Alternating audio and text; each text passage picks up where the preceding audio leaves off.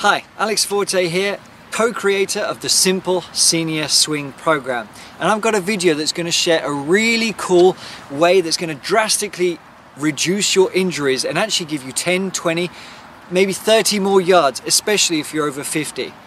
Now, usually this is reserved for senior swing members, but we've decided to release this to the public just for a limited time.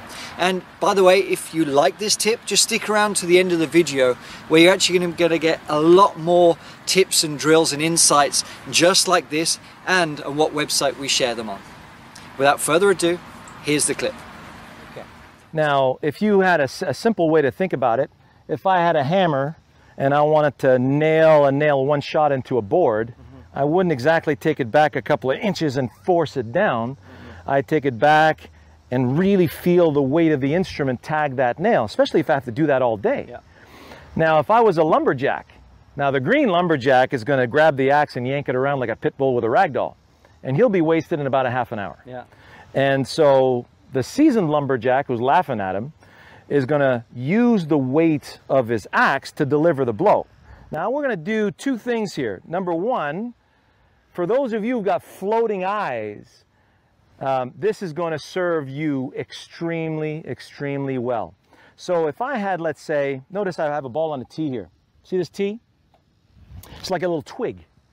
So I get set up with a 6-pound axe. Well, there's no way that little twig is going to stop the weight of the axe. So when I take the weight of the axe and I heave it into the backswing, I would never heave it behind me, would I? No. I'm not going to do that twice anyways. No.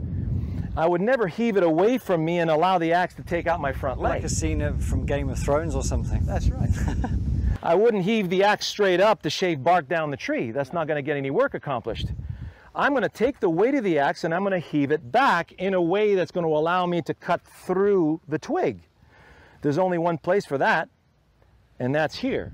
Now notice how my body moved out of the way, because if I don't move the body and I heave the axe, I'm going to knock myself all over again. Exactly. Yeah. So when I heave the axe, the body glides out of the way, and now I can use the weight of the axe to cut through that tee beautifully. See, what's extraordinary and what I really hope people see is the simplicity in this, that there's not one jot in Shawn's brain thinking about where he needs to put his body, his legs, his arms. Imagine a lumberjack going, make sure the axe is in the right place here, right? Am I on plane with my axe? That guy's dead before the day's over. Yeah. All right?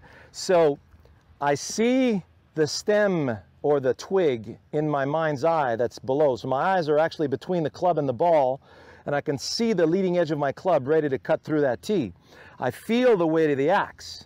I heave the axe, and I use the weight of the axe to cut through that twig, and look at that ball go.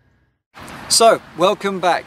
If you found this drill useful and you want more drills, techniques and insights about how you can improve your accuracy, confidence, distance without hurting your body, you need to check out the Senior Simple Swing Program. Just click on the video in the link in the description below and I will see you